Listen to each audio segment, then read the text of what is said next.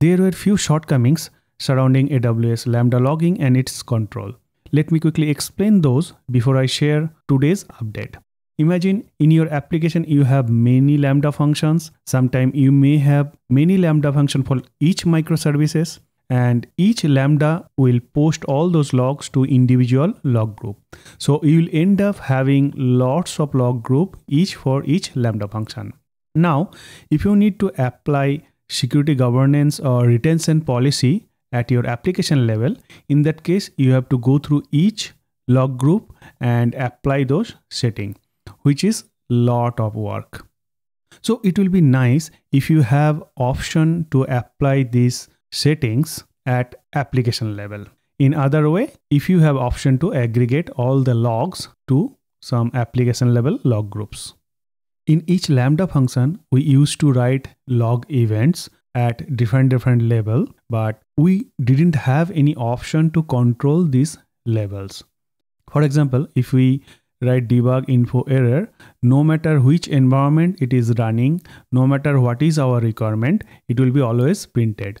Debug log is more relevant when we are developing application and we want to know in and out of each request, response and event it receives, or maybe we are troubleshooting some issues. That time we may need to go through this debug log. But in day-to-day stable application, we may not be interested to look into other logs like debug info. We may be more interested into error log. So log level controlling was missing so far. Welcome to What's New at AWS. AWS Lambda has introduced advanced logging controls.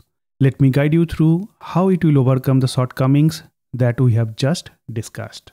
To set the stage, I have already created two Lambda functions for our imaginary trading application, equity order submission and mutual fund order submission function.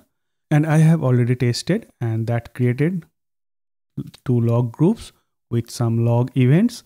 And we can see both platform logs and application logs inside these log groups. Now, if you need to search anything, you need to rely on string search.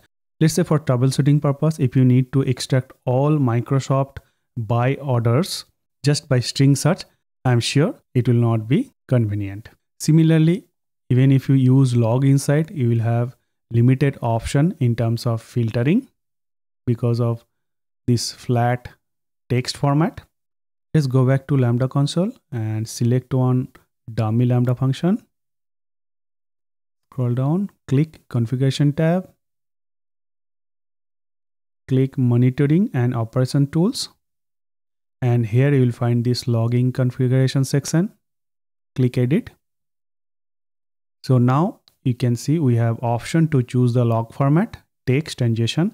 And if we choose JSON format, then we'll get lots of advantage in terms of searching, filtering or analyzing huge volume of log events. On top of that, we have option to choose log label. Trace is the most fine-grained one and fatal is the least detailed.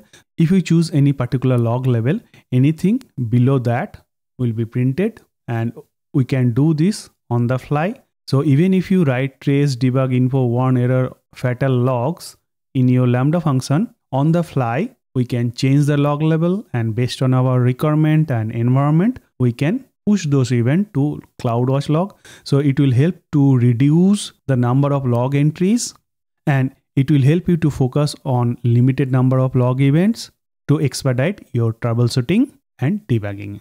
Also, by choosing correct log level, you can also control or save some cost.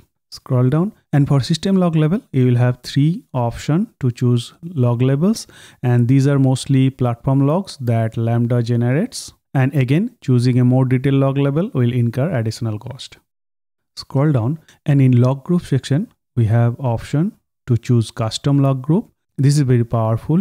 If you want to redirect all relevant logs from different related Lambda to a single log group, that you can do from here. For example, in our imaginary trading application, we have 2 Lambdas, equity order submission and mutual fund order submission. So it makes sense to redirect both logs to a single log group under one application. For example, application trading. Then click save. Let's go back and do the same thing for mutual fund order submission function. configuration, monitoring, edit, select JSON, info, let's check for custom. So we have already created the log group, so we'll choose the existing one. Application, trading. Here note one thing, if that log group does not exist, then it will create a new one. Click save. Now we'll run few round of testing so that it will generate new logs. Let's go to test, mutual fund order buy, test, mutual fund order sell, test. Now let's go back to equity order submission function, test, equity order buy, hit couple of times, sell, couple of times. Now let's go back to CloudWatch log groups, click refresh, and we can see our new log group, application trading. Before we go to that log group, let me show you, nothing is redirected here. So if you see, this is from the previous day, and this is the one which is just created. Let's open one log stream, and we can see info log from our application, but you will not see the debug log here because we have chosen info. So only info, error, warning or fatal will be printed. Now imagine a situation you need to print debug log. So what you can do, you can go back to equity order, configuration, edit, select debug label, click save, and go to test and hit test button few times. Now we should see our debug log, which will basically print this event. Go back to CloudWatch, and here we can see our debug log. So basically without changing code, we are able to control the log level. Now logs are captured in JSON format. So we'll quickly check how it will help in searching and filtering from huge log events. Let's go to log insights, select our log groups, application trading, and run the query. And it retrieved all the messages. This is one of the application debug log. Now imagine a situation we are troubleshooting one issue related to buy order for Microsoft, and we need to retrieve all events related to buy and Microsoft. Previously, it was very difficult just by doing string search or writing a complex pattern, but now it is very easy.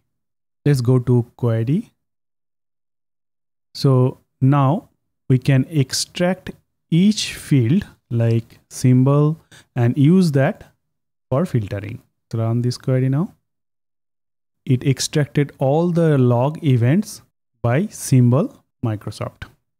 So now you can use each of these attribute or field in your filtering criteria. And this will help you to expedite your troubleshooting or debugging effort.